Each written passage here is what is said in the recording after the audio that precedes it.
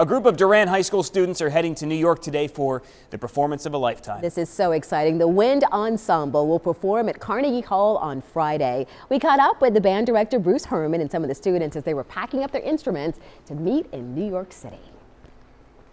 Once they get there and they see the hall and they step in for that first time, I think there's going to be a little bit of a wow moment for them to see how just historic and the magnitude of that place. It's pretty incredible. We've put in a lot of work into the 4 songs that we're playing, and everyone's worked really hard for this. What an honor for them. The band was selected from a panel of judges last year for the National Band and Orchestra Festival. They've been practicing for months. We know they're going to do great, but we wish them the best of luck. What an opportunity. This is something they will remember for the rest of their lives. It's huge. Pretty cool. Congratulations.